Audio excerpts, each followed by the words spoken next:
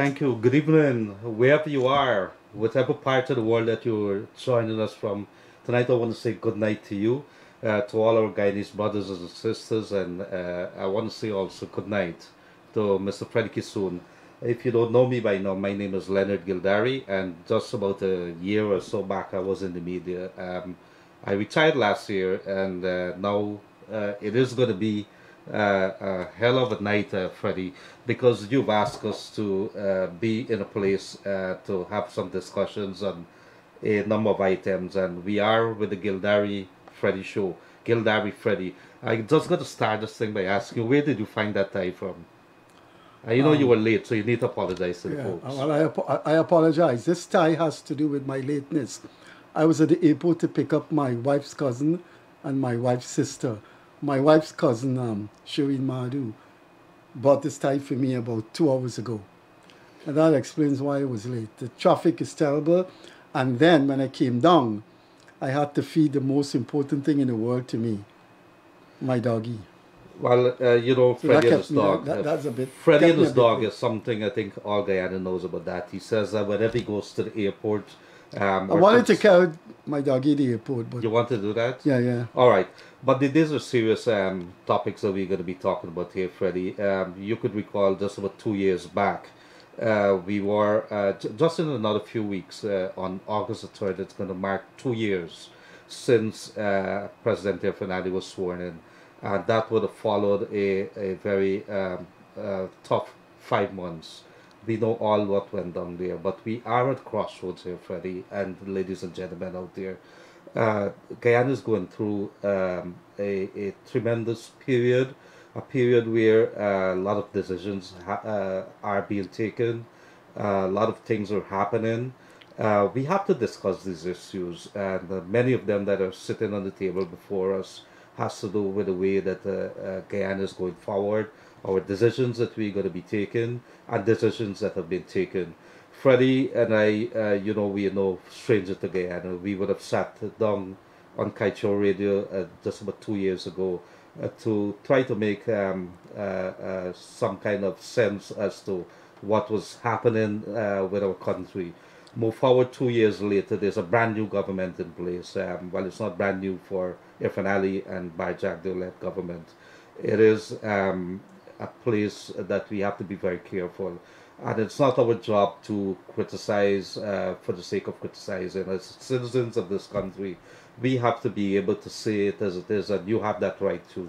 And I know that many of you are joining us from North America, the Caribbean here, and already I'm seeing just over 1,000 live views here, which is a strong indication that our people remain highly invested in what is happening in this country. Freddie, I want to start the ball off rolling right away. I have seen you gone a little silent. Are you being paid by this government to stay quiet?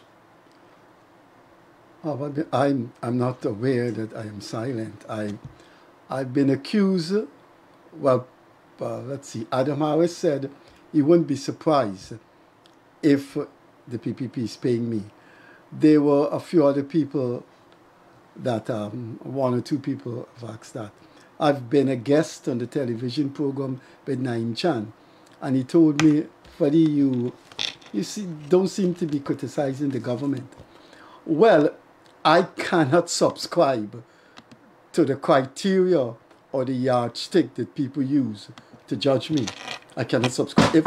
If people want me to be anti-government, well, I can't do anything but that.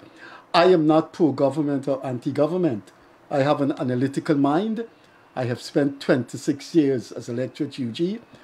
I am 34 years in the media, and I have more than 55 years as a social activist.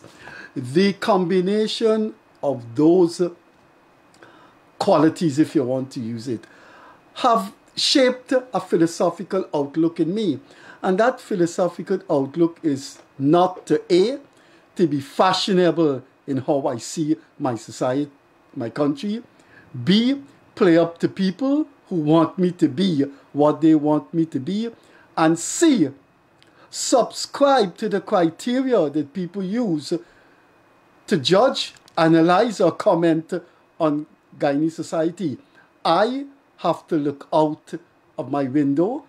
I have to look out of the supermarket, the car that I'm driving, and analyze Guyanese society the way I see it. Now, this thing about Freddie, you're quiet about the government. Freddie, you're not criticizing the government. Well, just tell me what is there to criticize. And if I feel that your argument that the criticism is justified, then I will understand what you're saying. But don't tell me I have gone quiet, or I am subscribing to the PPP, or I'm being paid for the PPP, because you want me to criticize an elected president that I see is no different from Macron, no different from Motley. He's an elected man. He is doing things that I don't see any democratic government is not doing. Now, if you have a political agenda, you have an ethnic agenda, and that merges into a conspiracy of being anti-government, then that's your right. Except don't cross the line of treason and hurting people physically. But don't expect me to join that limited, unphilosophical bandwagon. No, that's not what I spent my life studying, my whole life as an academic. What happened, Leonard, and for Mikhail Rodriguez, whose platform we're on, if he's listening, what happened after 2020 has been one of the most fundamental transformative shift in my life. I have always had a multiracial company. I was born in an African ward in Georgetown. 4 of my siblings married African people. I got very early political indoctrination for want of a better word, into multiracial politics. So I spent about a year as a 16-year-old youth with the PPP. I didn't like, I wanted to be freer. I went with the WPA. I considered that time in the 70s multiracial, and then the AFC. And all my life has been spent fighting for democracy in a multiracial context without any cultural bias. Leonard, what happened in 2020 has been a cataclysmic, tsunamic transformation of my life. I have seen people try to bring back permanent power using ethnic criteria. Simply, they perceive that the government that won the 2020 election is not of our cultural liking, is not of our ethnic liking, and therefore we are going to oppose it. Whenever the election is declared, we will oppose it before the election is declared, we will oppose it after. Now, how can I subscribe to that agenda when, one, I don't care who's African or Indian or who won the election. I voted, Gildarie, on my family's life, on the life of all of those that I love close to my family. And I swear on my pets that I love immensely. I voted in 2015 for a predominantly Amerindian party led by an Amerindian man. That is how those who think I'm anti-government or those who talk their nonsense must tell us who they vote for. No, but they wouldn't tell us, or they will lie. Now, after 2020, I have seen the direction that people have gone in, and it's disturbing because it takes anti-Indian tones. Now, if you look at the people who either have stayed silent on the no confidence caricature, silent on the 2020 Wigan election, and have been harassing an elected government that doesn't appear to me to be any different. This is not a government like Ortega in Nicaragua, Putin in Russia, who has been jailed. Which media house has been invaded? Which person has in Russia, journalists suddenly fall out of a window What is the difference between Holness in Jamaica, how he's ruling the country, Motley and President Ali? But people say, you know, you're not criticizing the government. Are you being paid? I don't mind being paid. People have been telling me I've been paid by the government. If the government is listening, I don't mind being paid. Just tell me how much you're giving me and what am I supposed to say. And if you're paying me, you got to remember you can't control me. But a couple dozen millions coming my way by the PPP, I don't mind. 50, 60 million. I wouldn't want 5 or 6 million to be writing in favor of them to be using this wage program. No, they have to pay me that I could see a good, healthy old age. But anyway, let's get back to the serious thing about 2020.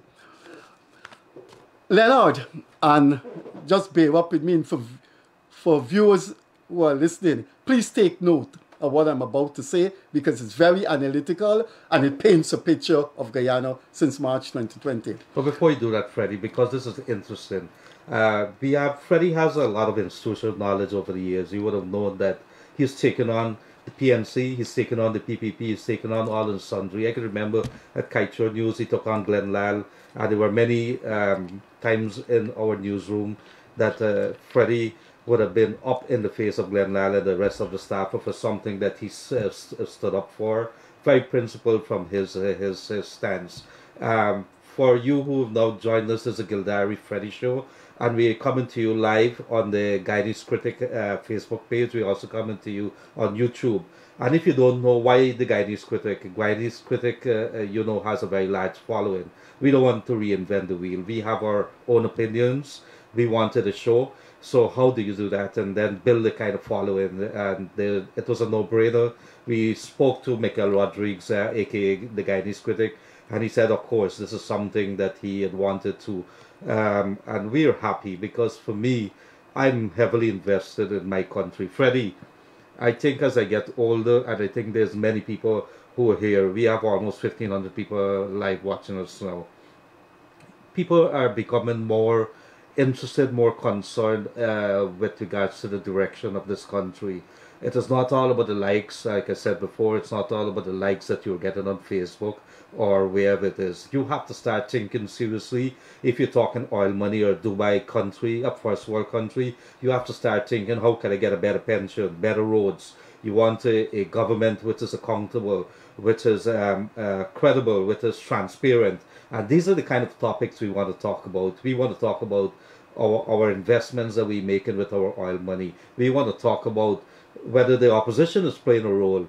Are they really protecting the people? Are they representing the people? 218,000 thereabouts voted for the opposition, and they are a part of the Guyanese, how you say it, the pie. We want to make sure that everybody is accountable. What makes us qualified to do that? Well, the first thing I would want to say to you, Freddie, and the rest of the folks who are joining us, thank you for that, for joining us. It is going to be an interesting program as we go forward, and as we go forward to in our other programs. I think we'll be looking at 3 days a week, maybe Monday, Wednesday, Friday, around the same time right here. We're going to be coming to you to talk about this current issues that are of deep concern to you. And we know there have been many. We have seen the events on the East Coast recently. We've seen the events of Ramsell District. We've seen people protesting about the oil deals. We are asking about our performance of our politicians. We're paying politicians to go to Parliament, and we want them to represent us well. So these are the kind of information. Now, of course, we'd want you to send your questions to make sure that you have your input into this conversation as well, because it is going to be conversations on the good for this country. It is not, Gildarie is not part of any political party. I'm not being paid. I have asked Freddie, because I want to lay the groundwork as to that as we move forward, that we're not here because of any agenda, and I want to dispel any kind of notions that would probably come from that. We're here because I can't sit on the sidelines, although I'm retired from mainstream journalism, and does not say anything. Freddie, I've been saying it very quietly, maybe on social media, and I've raised my voice, and I'm not too happy with certain things that is going on along the government levels. I'm talking about maybe at a ministry level, at a state agency level. Maybe I'd have my own opinion with regards to how the government is being run. Definitely have my own opinion with regards to the opposition and what they're doing also. And these are the conversations that we must have. Last night, I think yesterday, a plane landed somewhere in Madhya, over $400 million in cocaine. Is this country being used as a transshipment point? We know what are some of the answers to that, but should we be worried? These are some of the things that we have to talk about. Freddie, come back to you. We have been looking at the events of 2020 and how we have emerged from 2020 to where we are 2022. August the 2nd is going to be 2 years for Irfan Ali and his government. Let us talk about what you were talking there, and let the people have an understanding and putting that in context.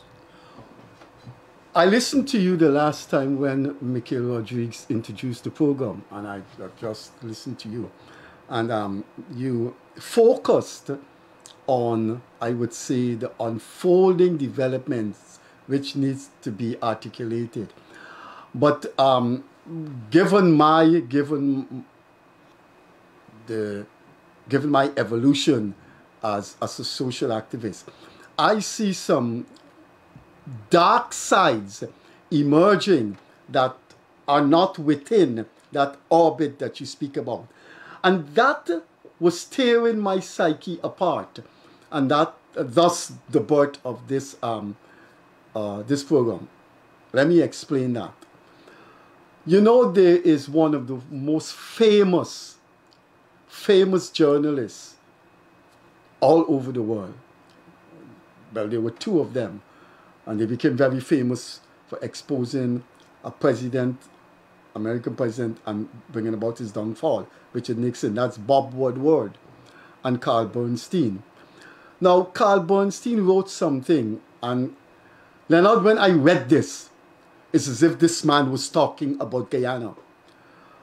I will tell you what Bernstein said, and I will read something to show you how graphically what Bernstein said could be applied to Guyana. Now, a preface to what Bernstein said. Traditionally, in political theory, this is hundreds of years ago, a society disintegrates, fall apart, and power becomes evil when centralized power becomes undemocratic, becomes totalitarian.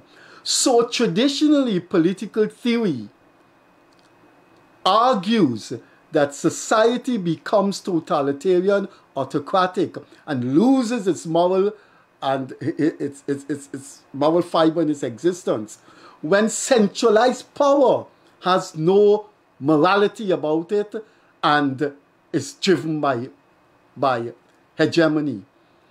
So it means that, therefore, in places like Russia, Cuba, Nicaragua, other authoritarian countries, you run into problem and the society gets into serious trouble when centralized power begins to go into dark directions. And that was the worry of the world with Trump. That is what some people are worrying around the world about Modi in India. Here is what Carl Bernstein said in his column in one of the most popular newspapers. Bernstein said that America is facing its greatest threat. When you hear someone say that, hundreds of years ago, 100 years ago, 50 years ago, you're thinking about, hey, there's a dictatorship in that country and it's going to destroy the country. Let me repeat what Bernstein said. American democracy is facing its greatest threat. And then he went on to say where these threats are coming from. It's not coming from the government. The government has a very democratically elected president whose vice president is a Caribbean Indian woman. Where are these destructive forces emerging from that is threatening American democracy? And he began to enumerate them. Professors, journalists, the media, educated men who are racist, educated women who have a problem with women equality. And he began to describe how the focus is on the democratic government, the Democratic Party, because it's multiracial, it has a lot of blacks in it, it has a lot of Hispanics in it, and it's leftist. So what Bernstein is saying, he turned political theory on its head. And he's saying it's not the government that is going to destroy the society, but certain dimensions in society itself. Now let me read something for you, which is race baiting, expression of racism, and Leonard Gildarie, for those people who are looking at us.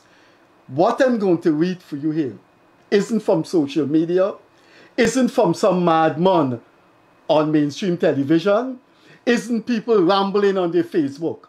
This is mainstream media that the embassies, the middle class, and a lot of people in Guyana read.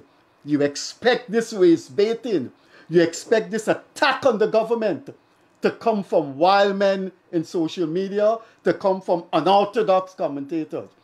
Let me show you what is going on in this country and where it's coming from, and pay attention to the famous journalist Carl Bernstein and what he said. This is what the Starbuck News wrote on Saturday about the guy who was killed, and you had the riots, you had the marches, and then the attack on Mount Lepo. Listen to this. An editor of a mainstream newspaper, the Starbuck News, allowed this to be published. The officers who have been charged along with Dinobuka are of African descent, but the officers of Indian descent who were also on the scene of the shooting have not been charged. Is this a case where they were simply not culpable, or is it a case where one group being protected in Guyana and another not? That is not true. There was no Indian policeman on the actual scene when that incident happened. How do you know, Freddie? I know that. You were there? I've just asking. I've got my sources. Right. I got my sources. There were 2 Indian policemen who were in the vehicle. Now, this could have been put a better way. Were there other policemen there of other ethnic origin, Amerindians, Indians? What were their role in the shooting? So you're asking these questions. This is an affirmative, assertive point that the Indians who were there were not charged. Is this a case where they're simply not culpable? I have been 34 years in the media. There is no way my editor, the Catholic Standard, Father Mouse, would have carried this. There is no way Adam Harris, I had my problems with Harris. We had difficulties. Nigel Mackenzie, Charmaine Granger, and you edited at one time. Nowhere such a statement would be carried. This is coming from mainstream media. How does this relate to Carl Bernstein? You know, there is a Portuguese mulatto organization being run by the Decaries family called Moray House. Moray House sponsors a monthly symposium, and Moray House has never devoted a symposium to the no confidence vote, never devoted a topic to whether 34 members of a 65-member assembly constitute a majority and not 33.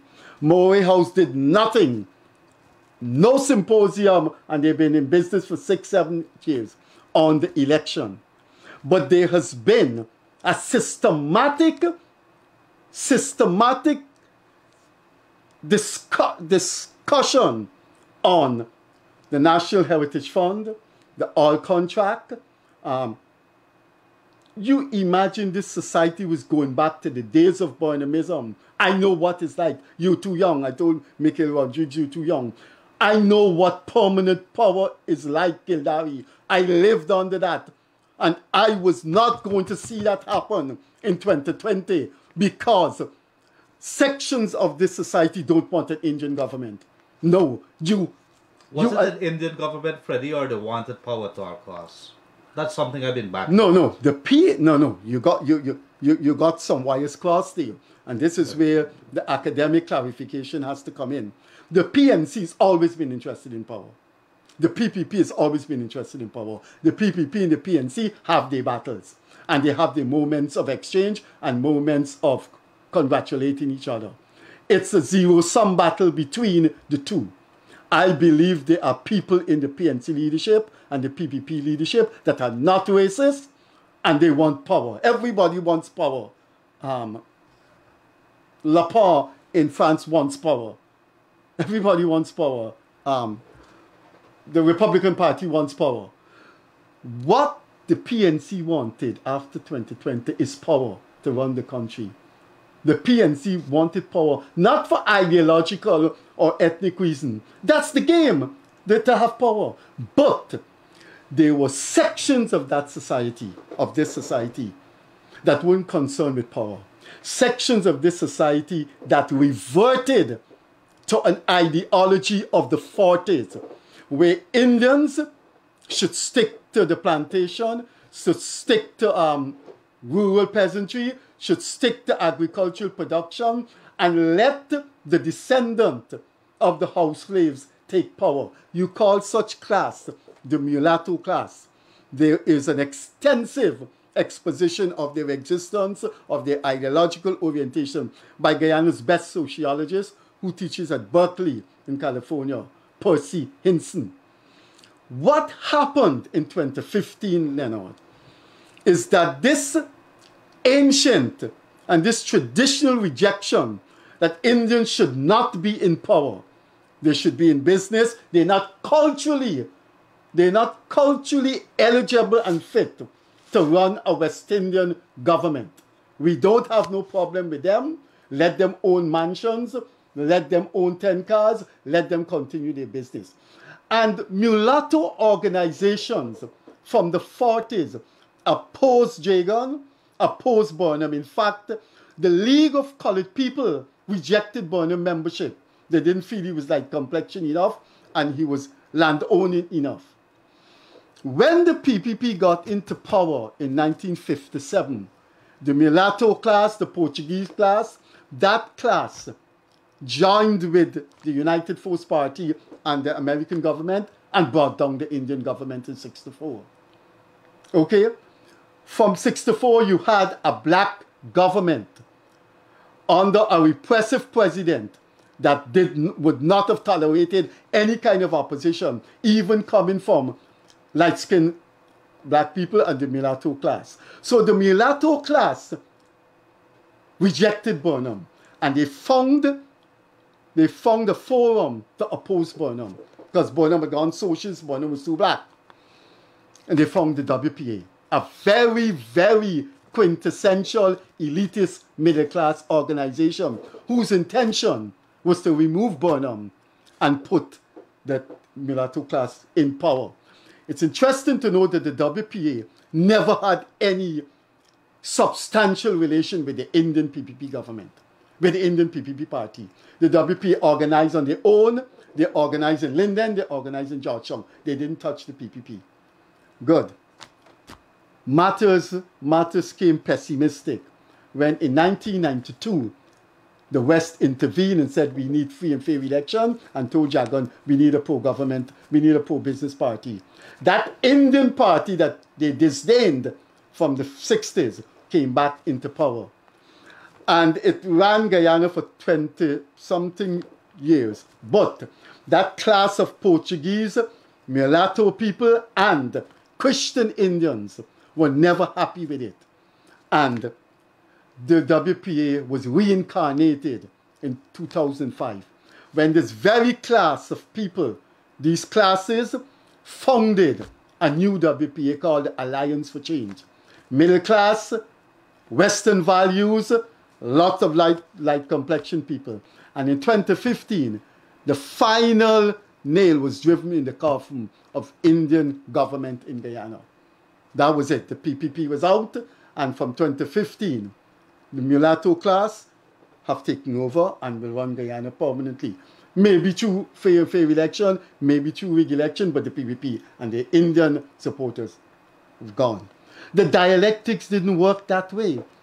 The dialectics didn't work that day. Just as how Burnham disappointed them, the mulatto class, the APNU AFC disappointed them. The AFC, APNU could not seriously put a proper economic paper on the table, could not properly reach out to people. And a very rejuvenated PPP decided we are going to enscone ourselves in the people of Guyana from 2015 because this government is not performing APNU AFC. And much to the chagrin of the mulatto/Portuguese class, the APNU AFC lost a valid legal election. But so Ali, this Muslim man who's an Indian, and all his agricultural minister and all his ministers who are Indians, they are back in power. And from 2020 August, they are class forces in Guyana. They consist of Christian Indians, yes, Indians, but who are Christians. They consist of the mulatto people. They consist of certain segments of the Portuguese class, like the Starbuck News. And that is where, Leonard, that is where the focus against the government is coming from. Don't worry with the PNC. Who listens to Sherwood Duncan? David Hines have gone so extreme. The people probably in the business and the Exxon people and the embassy people probably don't listen to him. But you know what they read? They read the Starbuck News. And there has been more poisonous output. Leonard, that is my work, to read every newspaper, to see what people are saying. There has been more critical, trenchant condemnation of this government coming from the Starbuck News, certain women groups, than the PNC itself. Now, that may sound alarming and some people may be typing into you saying what Freddie is talking about. Let me tell you out there what I'm talking about. There has been more acidic, pungent criticism of the performance of the PPP government from the Starbuck News than from the PNC itself. Now, what is dangerous about that is that that has more influence on people's thoughts. The Starbuck News, these women groups, Red Thread, In the Diaspora, edited by Dr. Alicia Trotz. Those things have, those fora have more influence than a Sherwood Duncan every night in the program. I'm ringing the bell, you see what they're doing? The thief in 5 billion. Nobody listens to that. They listen to what the Starbucks says. Because the Starbucks, as Mikhail Rodriguez sat next to me, said when this program was introduced, they appear more credible. So to put in a nutshell, I've been speaking a long time, it's your turn. To put it in a nutshell, I see some dark forces emerging that is more conspiratorial than the mainstream opposition in this country. And I wanted to bring that out. And I felt a program like this could be our avenue. Institutional knowledge, ladies and gentlemen. If you're now joining us, this is a Gildarie and Freddie show. And you know, Freddie has a lot of history and he knows a lot. But current affairs is something that we are also very interested in. How is this government performing? Freddie, you touched on the issue there of Starbuck News, and you also spoke about Starbuck News being the way that it's going to form those opinions that might be very dangerous to this country. I want to ask you about the role of social media. Recently, we saw the YouTube videos, we saw Vice News and so on. Should Irfan Ali be worried about what is happening? Should Barjagda be worried about that Vice News? Because whether we like it or not, it is something what is your analysis? A media group came into the country led by a journalist that is well known. I'm not going to talk about her credibility. What I want to know, she was here several weeks, being taken around the place. Things were said, and we know what played out here. Did the PPP take a hit because of this?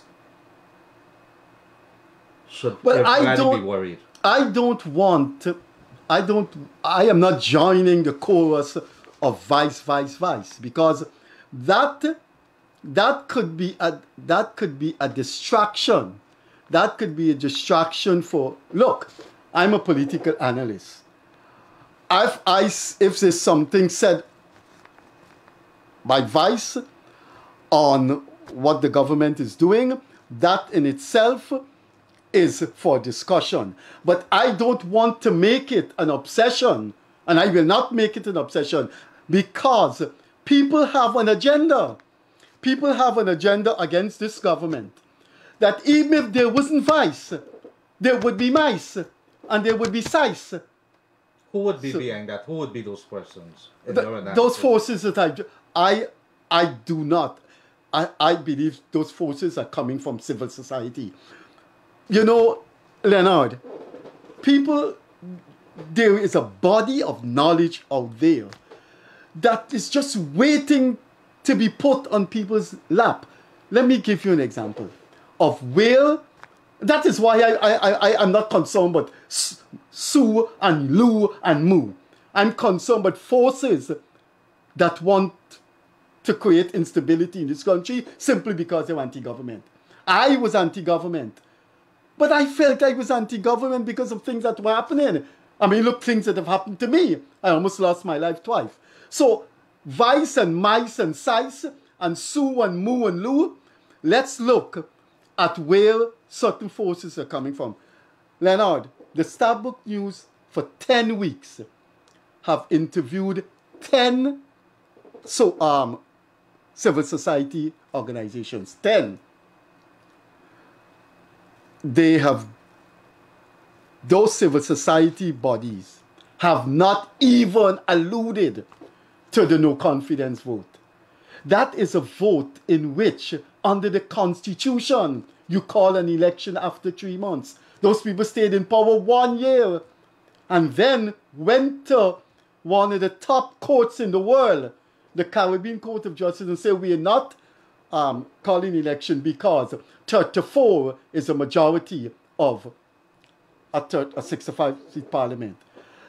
10, I repeat, 10 weeks, the Starbuck News have interviewed a different civil society body, and not one of those civil society interviewee touched on the no confidence vote, touched on the most disgraceful attempt to rig an election in the 21st century. And you know what? You know what happened with those 10 interviews? One of the most important civil society group that during my time as an activist I saw save this country in 1992 under Isu Prasad, when in 1997 the PNC rejected the thing and wanted to say that the election was rigged, and eventually CARICOM came in due to the private sector commission involvement, and we've had the Hermanson Accord. Now let me go back to this. 10 civil society bodies are interviewed, and you would think the one that will get an entire interview is one of the most powerful ones that played great roles in this society, the private sector. They give the private sector half an interview. They just carried about 3-4 paragraphs what Jerry Gavaya said. Can't you see where we're heading? None of those civil society talked about elections. None of them talked about the no confidence vote. And the Starbuck News have given 10 weeks of coverage to different civil society groups, and the private sector got just a few paragraphs. Leonard Gildarie, I'm an analyst. I see meaning and importance in that. And that is why we have this program. I am telling people out there, ask yourself why the Starbuck News would interview Red Thread, the Guyana Human Rights Association, this women group, the homosexual group SASOD. Give them full coverage, but not the private sector commission. Well, are you giving too much credibility to Starbuck News? What about the social media? We've seen right, the let's talk about social media. I want to talk about that, because whether we like it or not, social media has changed. It is shaping. During the last election, 2020 election, that is not only something that is for Guyana, it's all over the world. Social media has been shaping, and we have known there's been accusations of Russians playing a role in the American elections, and we could talk about China and so on. But social media, we could look at the Guyanese Critic right here. We could look at the various social media websites. Are the newspaper, are you giving too much credibility to the newspaper? That's one I want to ask. And then I also want you to plunge headlong into this. Supposing you were to sit down, have a face-to-face with Irfan Ali, and Irfan Ali says to you, President Irfan Ali, sorry, and he says to you, Freddie, you could tell me three things that you would like to see in this country, and I'm going to work to make it happen. I'm the president of Guyana. I want you to answer about the role of social media and the impact it has, and whether you're giving too much credibility to Starbuck News and Kaiser News and the Guyana Times and so on, as against voices social media, like the Guyanese Critic, and we could name a few others that you have out, the Big Smith and so on. I concede that social media would have more influence on people. I think the way the society has gone, society meaning the society, not Guyanese society, yes, social media can reach people so I would say that social media would have a greater influence than the Starbuck News, though the Starbuck News has to be emphasized on what it's doing. Social media, I apply the Cutlass theory. To understand social media. I have 3 cutlasses in my tool room. I have never killed anyone with it. There have been countless deaths through the use of a cutlass. What's the analogy with social media? You can get someone at social media screaming, "Oh God, look, the beating Indian people. Look, the beating black people up there." It's not true. And it caused a thing. But then you could have social media where people like Critic, like yourself, take serious factors in society and interpret them for the ordinary people to understand. One of the reasons we could use to show the importance of social media is the man whose platform we're using himself, Mikhail Rodriguez, aka Guyanese Critic. The Guyana Press Association jumped and said, "Listen, social media got its flaws. Social media, no, you can't give interviews." They were directing their attention to the government. You can't give interviews. They were talking about President Jagdeo and others who go on Rodriguez's program.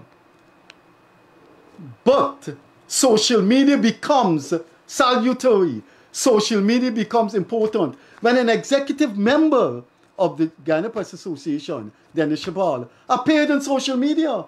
When this lady who's interviewing the civil society, a different civil society organization each year, I can't remember her name, from the Starbuck News, she was on social media.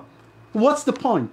The point is the Guyana Press Association is probably afraid of the reach of Mikhail Rodriguez, but they're not afraid of the reach of David Hines. They're not afraid that David Hines is negative, that social media is negative. When they go on David Hines' social media bandwagon and they say what they want to say, but government should not go on Mikhail Rodriguez's bandwagon. What's the point? The point is they know social media has a role to play, and therefore they want to downgrade social media. Who's there? The people within the media or somebody? I think it's clear the Guyana Press Association is against social media the way they carried on with Mikhail Rodriguez. It's clear. I think it's the Guyana Press Association. It's people who also feel threatened by social media. Let me tell you, how many people know that the Guyana Press Association, Dennis Chabal, went on social media? Although the Guyana Press Association denounced social media and denounced Mikhail Rodriguez.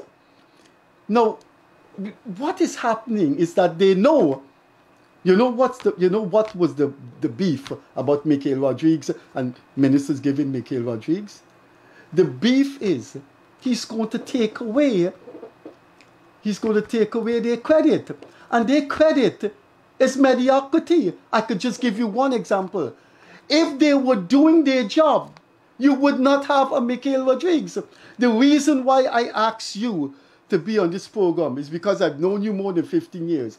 I edited the news section of the Kaito News and we sat next to each other.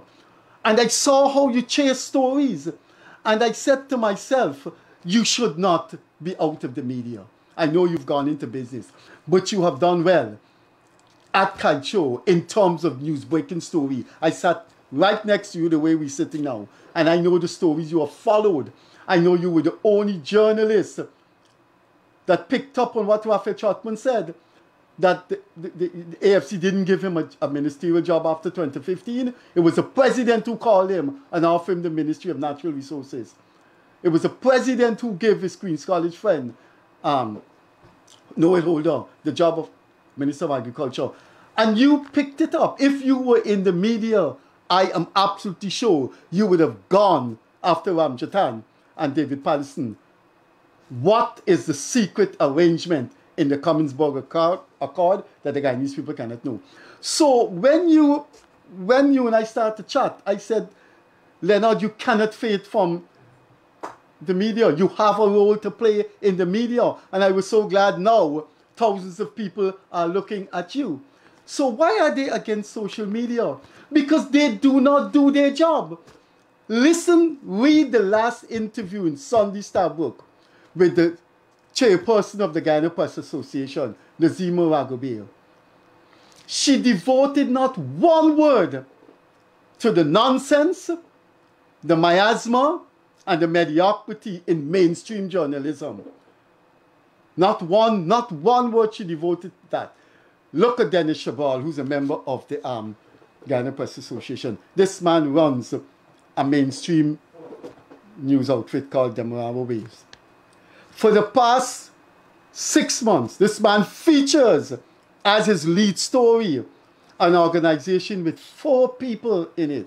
Clive Thomas, David Hines, who live overseas, Desmond Chotman from GCOM, and Takuma Ogunse. 4 people in an organization called the Working People's Alliance. And it's front page. You know, this news outlet called Demerara Waves also has a columnist, just like how Starbuck News, Kaito News. That columnist is one person only, and he's thoroughly anti-government. How they have to be afraid of social media?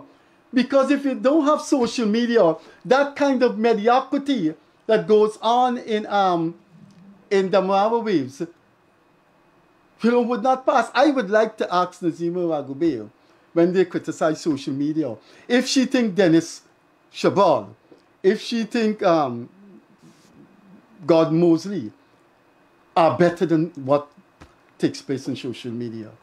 Thank you very much. Joining us, this is the Gildarie and Freddie show right here being hosted or facilitated by the Guyanese Critic and also the Daybreak News and also on YouTube. And I want to ask you, I did ask you and I didn't hear you answer, Freddie. Supposing that you were to meet with President Ali, what are the of 3 course, things? Opposition leader, I want to throw in another one to you. Yeah. Opposition leader, and you have to say 3 things I would like to see out from you to better this country. What would you say? 3 things to Irfan Ali and 3 things to... Yes. Right. Well, I have spoken to the president and I have given him things that I'd like to see to be done. The first one is I think he should use state resources and he should use the skills he have to reach out to constituencies that are not supportive of his party. In other words, he should embark on a campaign to win hearts and minds, not necessarily your supporters. I think he has the wherewithal, he has the decency in him to pursue policies that are not vulgar, that are inclusive. Now, he may not do it in ways people like, but I would think that is the first thing. The second thing I would like him to do is to elevate our poor people. The ordinary people need, after so long, 70 years, poor people need to be treated better than they've been treated the past 70 years. I'll give you 1 example. I saw Professor Clive Thomas on social media He's on social media quite often with David Hines.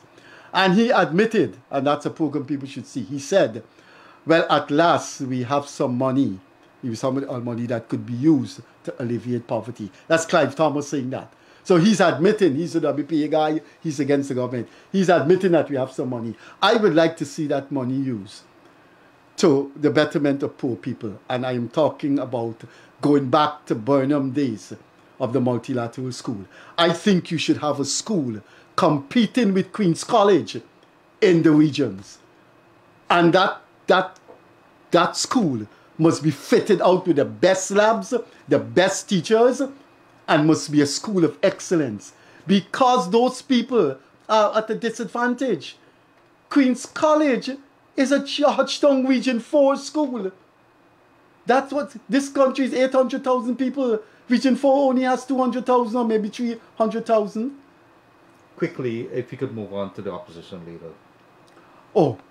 I would say to the opposition leader, do you accept that election is the basis for forming government? And if he says yes, then I would say to him, then you cannot invent disturbing stories, evil stories that you've lost the election when you didn't win. So either form an alternative to election and take that theory, that paradigm, and put it to the country and say, listen, we're not into elections. Elections don't work. But if you're into elections, you have to do the fundamentally basic, decent thing. Rally people to vote for you and win. If you cannot win, say, admit you have lost. Thank you very much, dear. And I'm being advised that it's almost program time. I wish that we could go a little longer. But we're going to be back here at 8:30 on Wednesday, same place, same time. And I must tell you, there's so many things.